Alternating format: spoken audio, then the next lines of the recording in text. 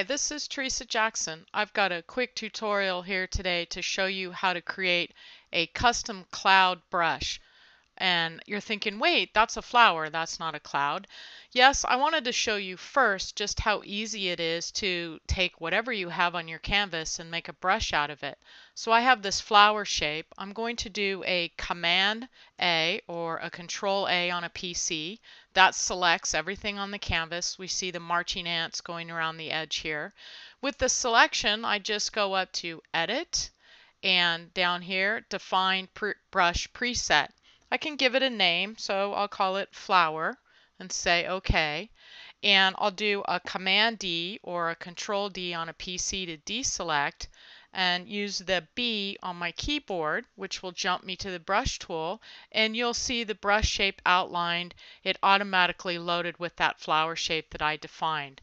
If I start to paint now, I'll paint pink flowers because my foreground color is defined as pink. I'm going to take my brush size down a little bit smaller, and you'll see what happens when I make strokes with that. I get kind of a jaggy edge. So that's kind of cool. But let's show you how to do that, how to go through this same process and create a cloud brush. To create a cloud brush, you need to start with a cloud image. A cloud like this that's surrounded with a lot of blue sky works perfect.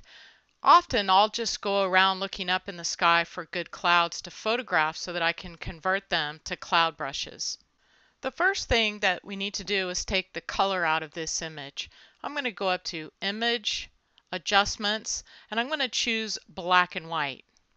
The black and white adjustment allows us to control the tones in this image based on the colors of the image, and that's why black and white works so great.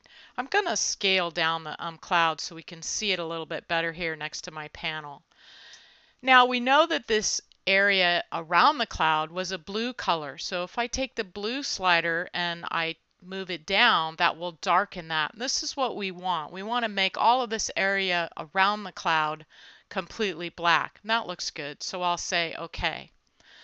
A brush is defined by the black areas, so we need the cloud to be black and the area around it to be white. The easiest way to do that is just do an inverse of the image, or invert it. So I'll do a Command I or a Control I on a PC will invert, and now we have what looks like a negative. The cloud's black and the area around it's white.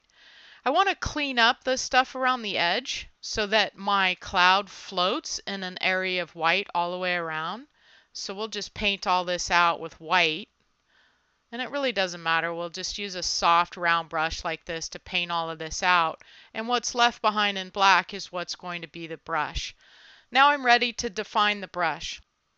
To define the brush again, I just do a Command A or a Control A, and that selects everything on the canvas, and then I say Edit, Define Brush Preset. And this automatically filled the name in from the image that I created this from. So we'll just take the extension off, call it Cloud, and say OK. And you'll see that my brush now becomes the shape of the cloud that we defined. Let's see how I might use this brush to paint with. I'm going to fill this canvas. Let's actually scale this up and fill the screen now. So I'm going to fill this canvas with a sky color. I just clicked on the foreground color picker and I'll just pick a nice blue. And if I say Edit, Fill, I can choose the fill with foreground color, and now we have a kind of a sky blue.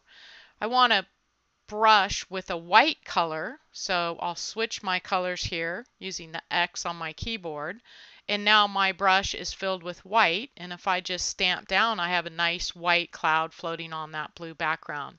If I change the size of my brush, I can paint different size clouds.